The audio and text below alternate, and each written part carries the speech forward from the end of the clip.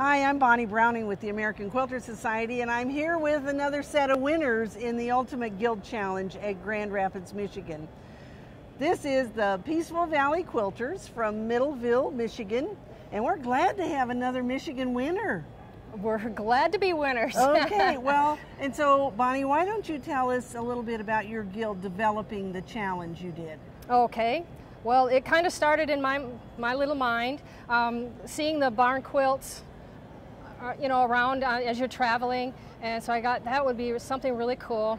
And then I was going through the internet one day and I came across a thing with your blocks, and I fell in love with this block, and I said that would be perfect. And so I started developing what our challenge was going to be and presented it to the ladies, and they all went, oh, at first, because they knew it was going to be tough, but they persevered through. So that's why we call it a challenge. That's right? why it's a challenge. That's right. That's all right. right. Well, and so congratulations on being one of our winners. We always love it when we have a home state crew that is a winner. And that we hope you guys will put together another one for another time. Well, I think we will definitely probably try. Now we're going to have each of the quilters tell us a little bit about their individual quilts. My name is Bonnie Roby, and this is my quilt, New Mexico Sunset, and it's part of the Along the Barn Quilt Trail Challenge. And I fell in love with this block that Bonnie Browning had put out on the internet in one of her books. And so that's where I got the New Mexico part of the design from. And I decided to keep with the theme of the New Mexico colors. And all my quilting in here, I did research on Native American designs. So they all have some sort of meaning that goes along with the Native American theme. And I had a piece of fabric that I dyed, and it really looked like the mountains and things, so I thought that would be great, and that's how I ended up with the sunset part of the deal.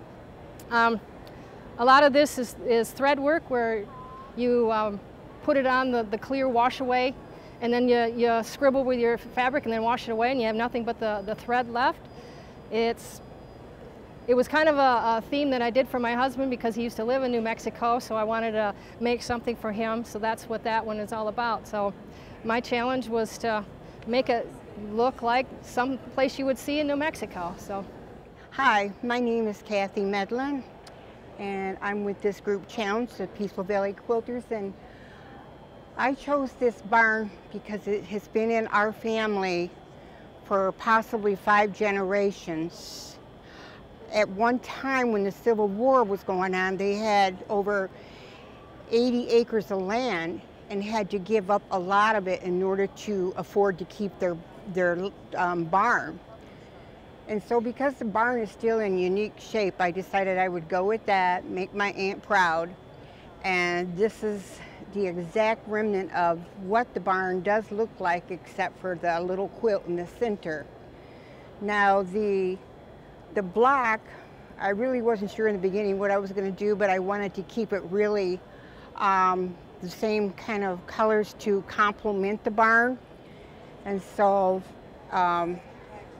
this is what I went with, and I used my Janome Horizon, a domestic machine, to do all the quilting all the way. And we do have some of the sewable thread where you sew on this clear sewable fabric and you dissolve it in water, and all you have left is the thread work, and you just fuse it on there and machine quilt. The light post is still there at the farm, and this is a part of the forest that's to the right of there.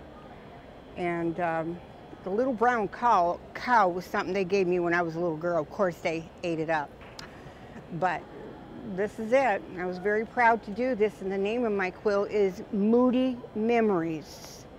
That is the last name of the family generation. Thank you. My name is Brenda Bremer, and my quilt is called Indian Trail. That's the name of the block. This is a picture of my actual horse barn at my house, Four Seasons Farm. I actually have this barn quilt on my barn already. It's been on about 5 years. I made it. This is my first time I've ever quilted anything. So I did a lot of straight stitching, but I used a Texture Magic for my trees that you heat it and it pulls. I did a lot of hand flowers and just a lot of special fabrics. The sky took me about 10 hours. and then did the embroidery for the horse blocks in the corners. That's it. My name is Betty Bourne. This is my quilt, and the whole big block is called Puerto Rico. The barn quilt is made from a photograph. I took the photograph of my friend's barn, who has since died, but I wanted to make her barn, so I did. Put it on the big quilt. The tree, I cut out a whole bunch of little pieces and put them down. Decided that that was taking too long, so I just put little hunks of fabric to build up the tree, and then over the top put some more of the ones that I had actually cut out. I wanted to make it a little bit interesting, so I have a deer's head poking out here and a pheasant over here, and then the picture just showed a bunch of green grass, so I added some rocks and some geese to make it a little more interesting. And then put some birds in the sky just to add some interest in, try to add interesting to it. So that's my block. Hi, my name is Marie Nicholas, and this is my barn, and it's called Ram's Lane. And this is my grandfather's barn. It was built in 1936. And I took it from the photograph, 3x5-inch photograph.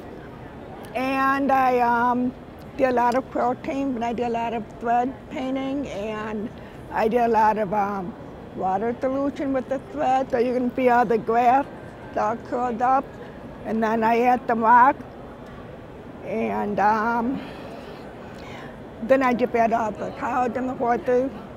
And then this is my first time doing a free motion quilting on the block around here, so that was my first time quilting. Hi, my name is Lorraine Facca, and this is my entry into the Ultimate Guild Challenge, and it is titled Shagbark Hickory Farms because of the shagbark hickory.